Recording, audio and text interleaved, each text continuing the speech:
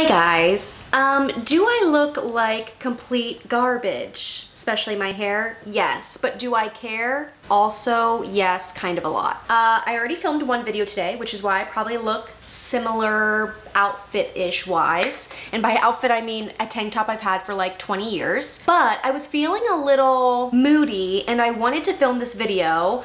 And it is my first ever anti-haul, which I'm excited for. So I basically went to Sephora.com, not sure if you've heard of it. I went to the just arrived page and basically looked at what has just been added to the site, went through, picked some things that gave me some sort of reaction. Like there's plenty more on the site that I was just like, don't even care one way or another. But I picked the things that I had an opinion on and I thought we would go through them today. So let's get started. The first thing is from Patrick Starr's new makeup brand called One Size, which I think is a really cool name.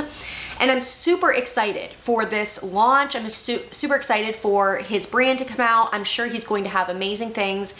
However, the first thing that he came out with is two products. One is a Go Off Makeup Dissolving Mist, which is super innovative and interesting. And the other is Go Off Juiciest Makeup Remover Wipes. Now, truthfully, I am a little bit intrigued by the makeup wipes because I do use makeup wipes more than I wish I did. I really like the blue pack Neutrogena ones, and so I would be intrigued, especially the name Juiciest makes me think these are nice and moist, which is what I look for in a makeup wipe. So I would definitely, if I got these for free, I'd be excited and I'd want to try them. However, this is an anti-haul and I will not be buying them. Also, they're $15, which is not crazy pricing, but it's more than I want to spend. Will not be purchasing these, but excited for the brand, excited to see what else they come out with. Next is from Natasha Denona. This is the bronze eyeshadow palette and a little bit of mixed feelings here. This looks like an awesome palette at first glance. I wish I could swatch it. I'm sure we all wish we could go into Sephora and swatch things. There's a lot of colors in here that are right up my alley. I love warm browns. I love gold shimmers. However, it's $65 and the price has a lot to do with my decision on not to purchase it. But even more than that, I'm a little bit turned off because there are quite a few shades that look like unnecessary. I've even seen reviews on this palette and like I said, they've just said that yes, it's good and yes, the quality is very nice. However, there's shades in there that didn't need to be in there. They're too similar to some of the other shades. I don't know, you can kind of tell by looking at it. So because of that, I will not be purchasing this. Another palette is, it's actually been out for a little while now, but it's still on the just arrived page at Sephora. This is from Urban Decay and this is the Naked Ultraviolet Eyeshadow Palette. Now, when I first saw this on like Instagram before it had even launched, I was like, all right, like this is actually pretty looking, and I expected most people's reaction to be excited for this palette. I don't know, you ever see a makeup item and you're like, oh, I wonder what other people are thinking? And if I would have predicted, I would have said that other people would have been really excited for this because it looks very different, it looks more exciting, it's not boring looking. However, I don't feel like people were that excited for this, and I certainly am not excited for it now that I have seen reviews on this product. Although in the picture the shades do look pretty, I've just like the swatches I've seen and like I said, the reviews, they do not look super vibrant. They do not look super pigmented, and I will be damned if I spend $49 on a palette that is not like super creamy, rich, pigmented shadows. Like I'm just not doing it. Okay, so this is a brand new Sephora favorites set. You know how they come out with favorites like skincare or SPF or bronzer, like they come out with like kits of things. Sometimes they do a really good job with these, and this one I was intrigued by, however, not gonna buy it. This is a Give Me Some Shine Balm and Gloss Lip Set. What this comes with is, it looks like a Fenty Beauty gloss that is full size, and it's the color I don't have. This is the one in the shade Fussy, which is the pink one, which, ooh, I really love the name Fussy, and also I love that shade. It comes with a mini size of the Too Faced lip injections, clear it looks like, which I'm just not into the lip injections at all. I mean, I don't mind a little mintiness, but I do not want any stinging sensation on my lips, and those are pretty intense. Then there's a lip gloss from Patrick Ta, which is like a light nudie peach shade. Looks really pretty. I would actually like to have that. Then there's a NARS balm, which looks pretty, although I don't know if I've seen really like raving reviews on those or anything like that. And then there's a mini of the Lancome Juicy Tubes, which used to be really popular. I've never tried. I'd be intrigued to try, but basically, if I wanted every single thing that was in here, I would probably buy it because it's $29, which is supposedly an $84 value. I don't know how you can put a value on like sample size things unless they're sold as sample size, which most of these aren't. I don't know. But regardless, I think it is a good value, especially for the two products that you're getting full size. However, like I said, I definitely don't want the Too Faced lip injections. I don't really care about the Juicy Tubes. I don't really care about the NARS one. It's just, I don't care enough about the products that I am wanting to buy it. Next is skincare. This is from Drunk Elephant, which is a brand that I really respect and admire. This is the Erase Milky Micellar Water. Okay, didn't know that the word milky was in it. Now I'm a little bit more intrigued. It also says 3 ceramide blend wild melon seed oil. So, okay, I added this on here because I was like, $28 for a micellar water? Like, please tell me, Drunk Elephant, what technology you have in this micellar water that would make somebody need to spend $28. I'll wait. Like, seriously, what are you saying? I use the Garnier Fructis micellar waters. They're not like $2. They're still like $9, $8, but way less than 28. So, I mean, I am a little bit more intrigued, like I said, because it says milky, like, ooh, what's the consistency? But I doubt that this does something physically to your skin that a regular ass micellar water can't do. You know what I mean? Like, what's the difference? So, definitely passing. This definitely intrigues me, and I bet people are going to be excited about this. This is from Iconic London, which, have they always been sold at Sephora? I know I've seen them sold at the Morphe store, but I don't know if I've ever seen them literally sold at Sephora. And this is their brand new sheer blush. So it looks like it's almost in like a lip gloss squeeze tube, and it's a sheer blush. Now, love the packaging. Love the display. I love the colors. However, I'm just not quite into cream liquid blushes. I mean, I also haven't tried that many, but I haven't tried that many because it doesn't really draw me in that much. Again, if somebody gave it to me for free, I'd be like, okay, cool, let's try this out. But literally in my lifetime, I've maybe tried like 2 cream blushes, and I just was like, they're fine. But who knows? This could be amazing. This could be great. I know a lot of people are into cream products right now.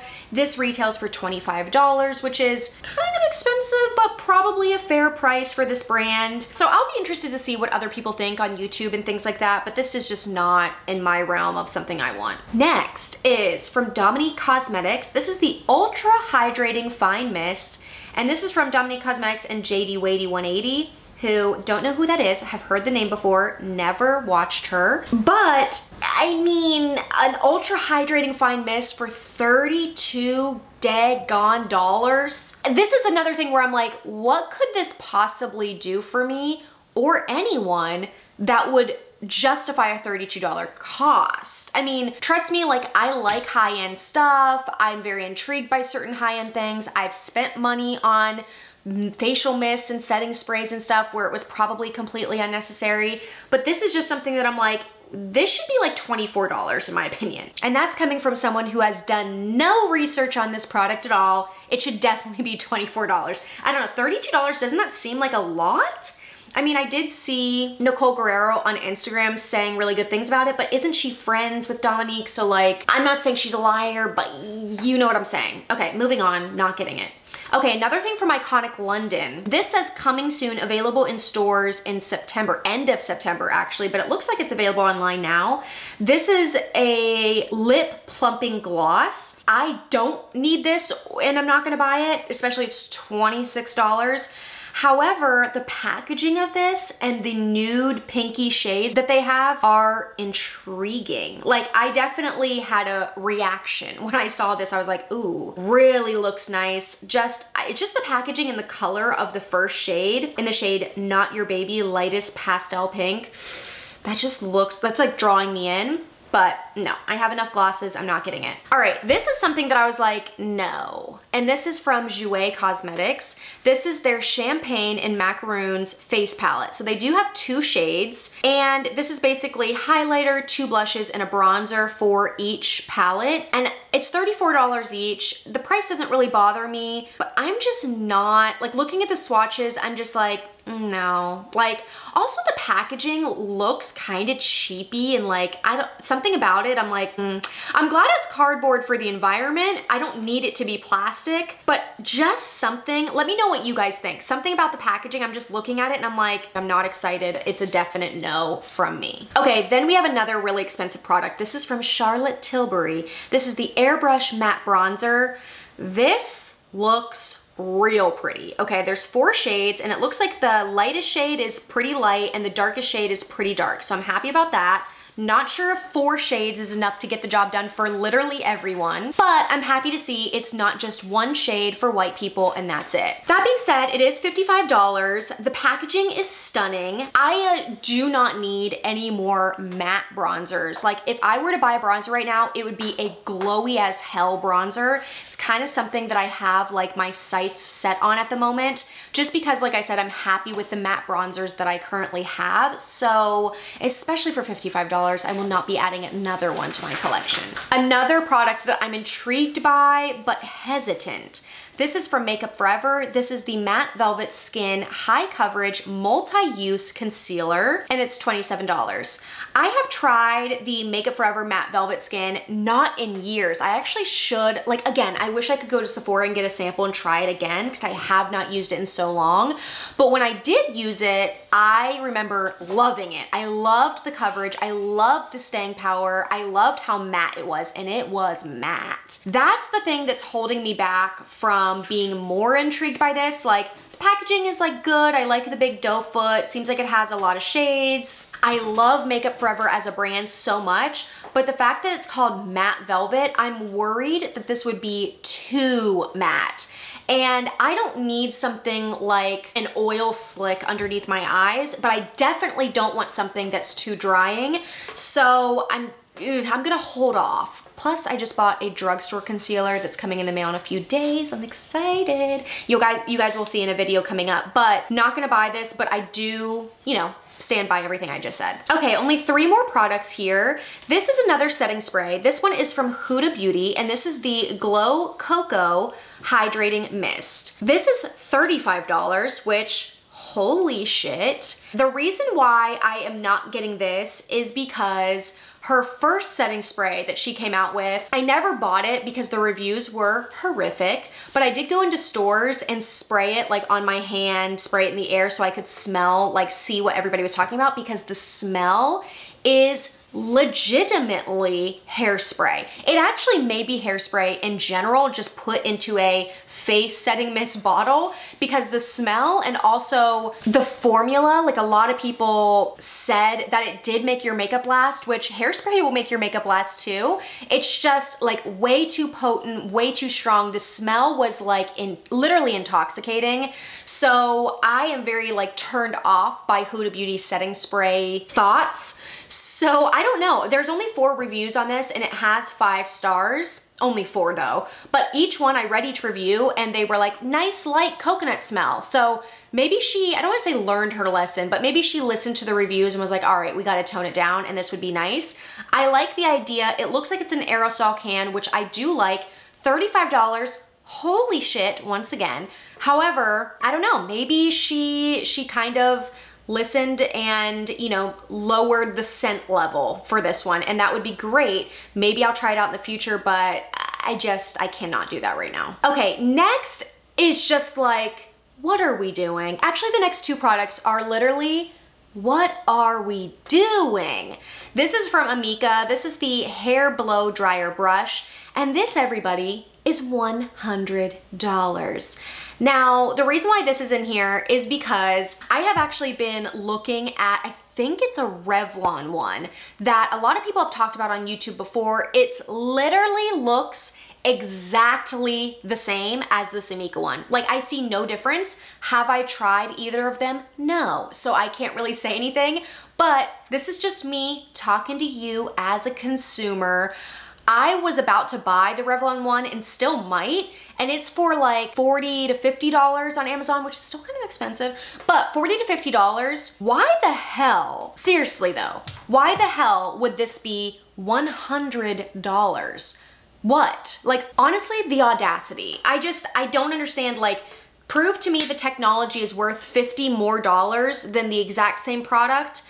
That just pisses me off. I don't know. Watch, people are gonna try this now and be like, this is literally so much better than the Revlon one. Who knows? But my first thought is like, how dare you?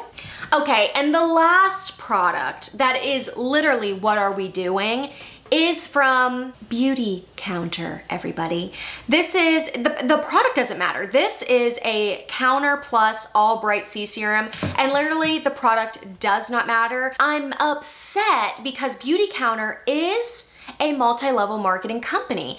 I don't know if you guys are like me and literally obsessed with anti-MLM content of all kinds, especially YouTube videos, but I'm obsessed. Like, it's how I start my day, okay? I've thought about making videos myself on anti-MLM stuff just because I'm super passionate. You guys can look into it yourself. Let me know what you think in the comments. Go do your own research. I'm not gonna get into it here, but I do not want to support an MLM. Like, obviously, if I'm anti. So why, I mean, I don't need to ask why Sephora is bringing this brand in. I think this is a temporary thing. The reason why is money, but still, like, I just don't like this. I don't like this idea at all. I do not want this company to be legitimized by being in Sephora. I could go on and on, but I'm just disappointed. It's not that I'm mad, I'm disappointed, and you guys should be too. Okay, and that is everything for this video. Please, like I've said throughout the entire thing, let me know what you think in the comments below. Other things for you to do, click the thumbs up button, really appreciate that. Subscribe to the channel, really appreciate that too. And honestly, just really appreciate you being here. I love you for it. Thank you so much. And I hope to see you in my next one. Okay, bye.